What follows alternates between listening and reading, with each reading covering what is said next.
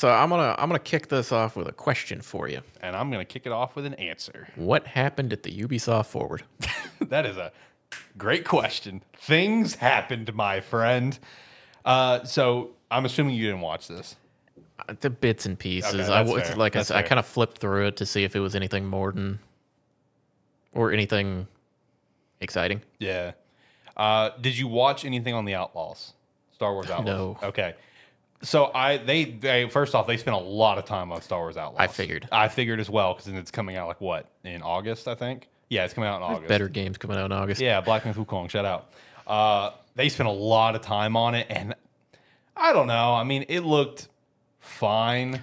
Like it didn't. I didn't get super pumped. I didn't get super excited. I'm like, yeah. Well, I'm also just not a massive Star Wars fan. I mean, it's okay. The problem with like I knew it was going to be a lot on Outlaws. Yeah. The problem with that for me is this is the same thing as when Starfield was coming out, and we would get 30 minutes of the showcase talking about Starfield and showing off little aspects of it. It's like I don't care. Right.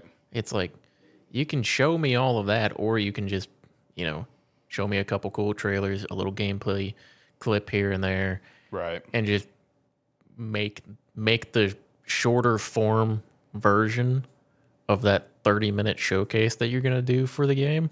Just make it interesting. Right. It's like, not to bring it up every chance I get the opportunity to, but I mean, we kind of do that around here. Black Myth. Yep. Black Myth, we get 1 2-minute trailer if it was that long in August every year. And think of how hyped we were before we ever saw gameplay. Yeah, exactly. No, I mean, so Steve popped in chat. He says Outlaws looks good. So honestly, like with Outlaws, I feel like if you're a Star Wars fan, you're probably going to really dig what they're doing. I'm just going to keep it real. I guess that's why it just looks okay to me. Is I've never throughout my entire life have ever been a diehard Star Wars fan. I like Star Wars, but I'm just not a diehard fan. I will Hot say, take from me, I guess. I will say, it's like I've enjoyed Star Wars, but also I've had no interest in Outlaws since it was announced. But it's also the same thing with like my question on, I think it was Tuesday when we did the show, when I was asking about the Indiana Jones showcase. Yeah, it's the same thing. Where it's like, I'm not seeing any of the reception from it because I'm not The target. not audience. the target audience, so I'm not seeing the responses from Right. those people. For me, it's not a game I'm excited for. Right. So I kind of I take the small peaks they show me in the larger showcases and that's all I'm really looking at. Yeah. I did see when it comes to Outlaws, apparently it'll take about 30 hours to complete. So I saw that, and I'm just like, well, if it ever goes on sale, that's kind of in my realm of I'm willing to do that. I don't want an Assassin's Creed Valhalla over here. That doesn't sound fun to me. But 30 hours, I can do 30 hours. I'm fine with that. So, I mean, Outlaws, like, look, just taking my personal opinion of Star Wars out of it, the game looked good. It looked impressive. They're cooking up something good. If you're a Star Wars fan, you're going to be excited. But if you're like me and you, or we're just like, Star Wars is cool, yeah, it's whatever, then we don't give a shit. Yeah. It's a sell game for me. Like Steve said in chat, he's a Star Wars fan. So Yeah. he's excited. That's fair. Be excited for that. This is like, for Star Wars fans, this is your Indiana Jones game. Yeah, If your this Hogwarts is I was about to legacy. say this is your Hogwarts legacy. It's like, but outside of that, if this is one of those ones where I think if you take the Star Wars out of it, it'd be less exciting. Exactly. But that's the appeal of it. Yeah, it is. It is. A lot of time on Assassin's Creed Shadows, of course. That's kind of their big release. I think we kind of touched on this on the last episode because I know it was in both showcases. But, I mean, it just looks like Ghost of Tsushima Assassin's Creed, which I knew you weren't a fan of, I'm not actually. a fan You're of not it. a fan of that. The internet is. The internet loves it. I understand why. I understand why you would want to do something like that because it's like, especially for Assassin's Creed, having two, like, the two characters, two ways to play the game, kind of. The problem is, why go about it for a game that's not Ghost of Tsushima's when presumably they're going to do something, they're going to do another game or something similar to that. Why are we putting that in other, why are we trying to shoehorn that into other franchises and that still? It's because people want more Ghost of Tsushima. And I don't know, it just feels like, for me personally, it just feels like putting that into Assassin's Creed. It's just like, hey, we know you guys liked this other game. We're gonna try to do something like that, but I can only imagine it's not gonna be done as well. I can only assume so because, hey, great example. Came out in March. I still really want to play the game. Apparently, it sold really well for the company, but it was like reviewed as a pretty okay game. Rise of the Ronin, it heavily inspired off Ghost of Tsushima, and it just didn't do it as well. You know what I mean? It's we're in a really weird time of gaming where we're seeing all these different games come out that are inspired by other games. It was like the Breath of the Wild effect that we've talked about, and that right now we're seeing the Overwatch effect where we have a bunch of hero shooters coming out, and now we have the Ghost of Tsushima effect where we have a bunch of games that look like Ghost of Tsushima coming out. It's a weird time of gaming. I don't know. Again, my whole thing with the Ghost of Tsushima thing is that was all built into the story of like how you played your character, Right. and I'm assuming that. Granted, I didn't really see it. Is the Assassin's Creed one? Is it just two different characters? Yeah, it'll be two That different characters. varying how you their skill sets are different. Yep. That's the part that I don't like about it. I like the fact that Ghost of Tsushima. I love that game, and I love that how you played your character determined how like your skills and everything worked. And that's, I don't know. Yeah, it seems like a less interesting way to do it. Right. Granted, you can have games have always had games with multiple characters have always had like this character's good at this and this character's good at this. Right. But the portrayal of it in that style to get the effect that they've got from it, where it's like, yeah, remember that? Remember how much you like this thing? Look here. Right. Exactly. I don't like that. Yeah. Granted, it's probably going to be people are going to love it. Yeah, I see your point. I do, and it's a game that I've definitely got a lot of interest in. I've said for years, like off shows and stuff, that hey, if we ever finally go to Japan, that's gonna be the one thing that could potentially draw me back into this franchise that I've used to love so much and have just fallen off of immensely. Probably the hardest I've fallen off a franchise in my life. But I mean, I think the gameplay does look pretty sick. I do wish it wasn't just so much of a Ghost of Tsushima clone in some capacities. You know what I mean? It's mostly when you're playing as one of the characters, I feel like, within the other. But, I mean, I do get it. I understand. I understand the approach because of the vibe that you're going for, the characters that you're portraying, especially one of them being a real life figure, Yasuke. I get it. I understand. But so I see your point. I also recognize I'm in the vast minority on this stance. I mean, you definitely are. Like the internet. Most people are excited for this. Pumped. I look at it and I'm like, that's not what I would have wanted. But it's like I'm also looking at it like what would bring me back into it, and this is not bringing me back into Assassin's Creed. That's fair. The one thing that I really like about the approach that they've gone for and everything is just the fact that it has generated excitement. Because I feel like this is the first time I've seen this level of excitement out of Assassin's Creed in a long time. Like Mirage was a lukewarm excitement, right? Like everyone's just like, okay, cool, we're back to the basics. This should be a fun little adventure. Nothing too long. Can manage this in a week or two. Awesome. Valhalla, there was excitement, but there was also still those diehard Assassin's Creed fans where it's like, oh man, another one of these massive games. Valhalla was also the opposite effect of this, where it had no excitement going into it. And it was the week of release that everyone was excited about it. Because then they played it and they went, holy shit. Right. Which that one, I mean, granted, didn't feel at all like an Assassin's Creed game playing it. But none of those felt really like do. It felt like a fantastic game to play. Odyssey and Valhalla both don't really feel like Assassin's Creed games. Origins kind of does to a very small extent. But Odyssey and Valhalla does not. So, I don't know. It's kind of nice to see there's legitimate excitement around Assassin's Creed because it's a really cool franchise. Awesome franchise. I don't dive into it as much as I used to, but it is I can acknowledge from a distance that franchise is cool. So I'm glad to at least see the excitement for it because people are pumped. Yeah. People are ready. Yeah. But I think it also comes back to what you said earlier where it's like people just want more Ghost of Tsushima. People are ready for Ghost 2. You know what I mean? Like, that's what it is. That's the thing is like you said, the excitement around it, I mean, I'm glad to see excitement for some of these franchises, especially like, even though I'm not the biggest Assassin's Creed fan, right? It's also you have to acknowledge that there hasn't been excitement in the franchise for 10 years, or more. So to see people actually being excited about it, it's like, okay, well, they didn't make what's making me excited, but at least everyone else is excited. Well, yeah, like what Steve said in chat, people have been waiting for this from Assassin's. People have been waiting for Assassin's Creed to go to Japan. I think we've all been waiting for that since like it started. You know what I mean? And we started kind of doing some different, different areas of the world and stuff like that. People have been waiting for this. So he brings up a great point there. He also says, I need an Assassin's Creed 3 remaster. My guy, I think that's a thing. I think Assassin's Creed 3 does, in fact, have a remaster. May want to look into that, but I think that's already a thing. Not a remake, of course, but I do think there's a remaster for that.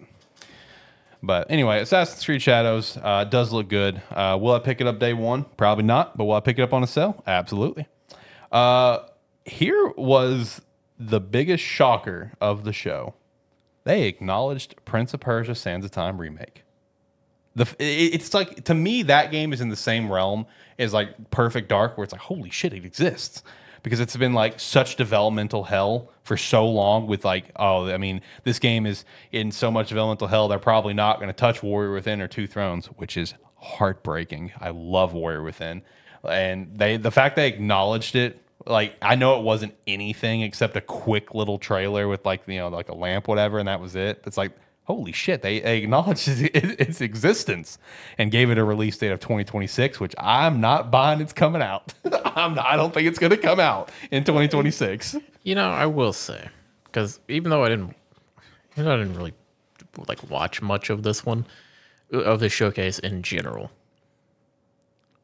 the fact that you mentioned that, and it's like, yeah, I had seen I'd seen the mention of the name, but I hadn't dug into it because I know that is like, I knew that was gonna get mentioned because you like, that's one you're excited to talk about when you do hear anything about it.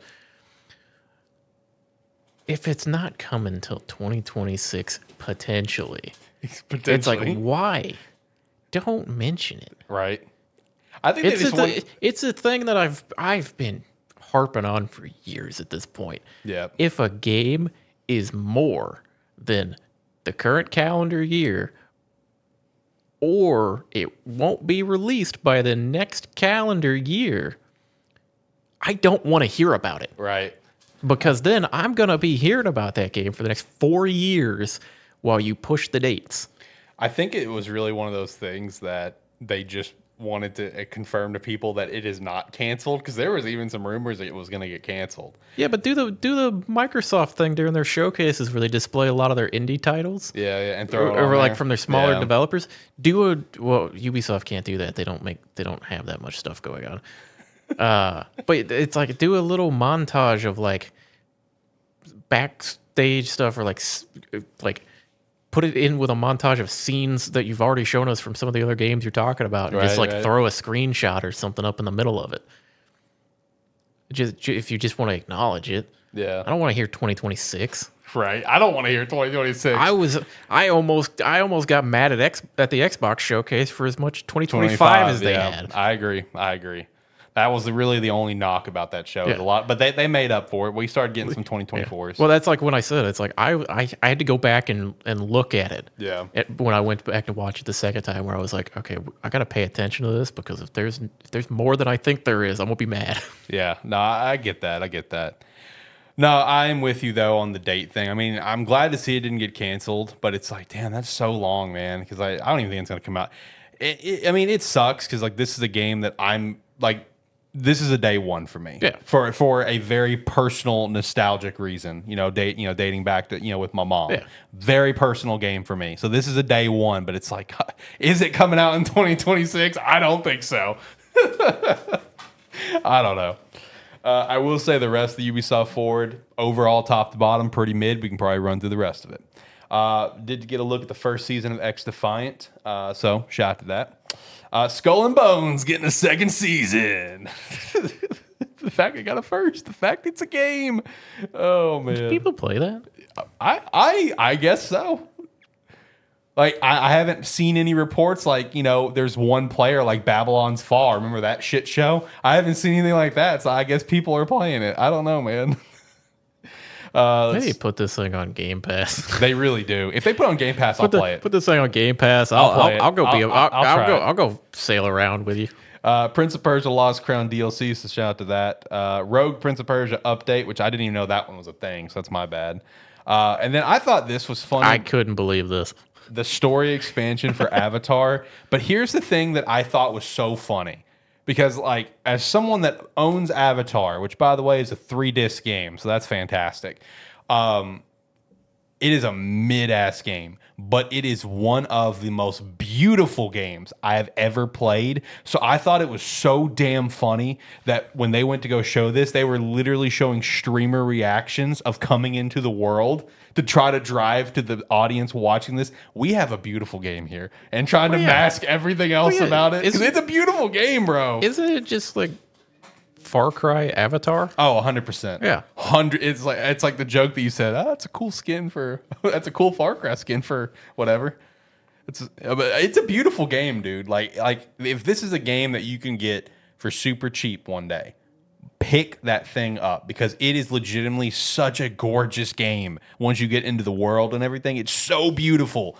But God, the game itself it's boring as shit. It's beautiful to see. It's kind of like, you're just doing it's kind of like one of those things where you're at a theme park, right? And there's a certain part of the park that you're not into, but you go through the theme park because it's a cool section of the park. It's like, well, I'm glad I got to see that, but I'm probably not going to come through here again. It's kind of like that.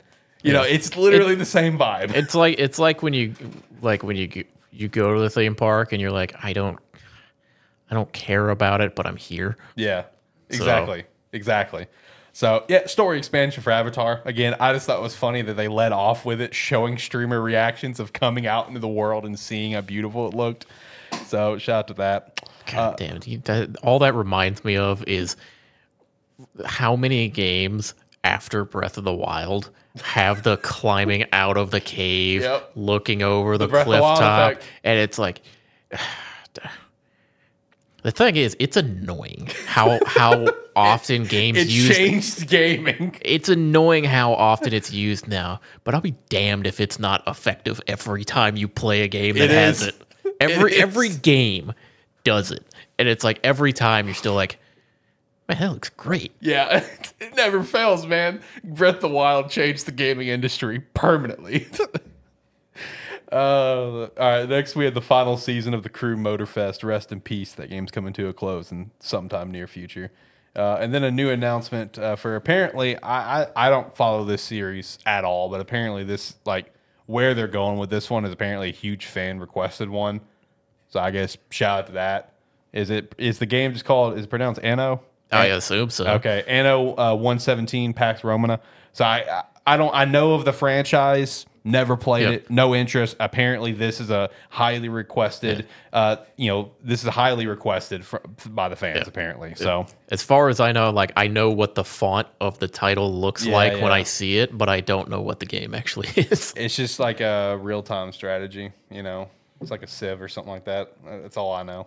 So I don't know. Shout out to fans for that though. Overall, Ubisoft Forward. It was a Ubisoft Forward. That's it. That's it. It's the thing of I didn't watch it and I could have told you what was in it. Oh yeah. Because Ubisoft has done the same showcase. Yep. For the past 4 years. Basically.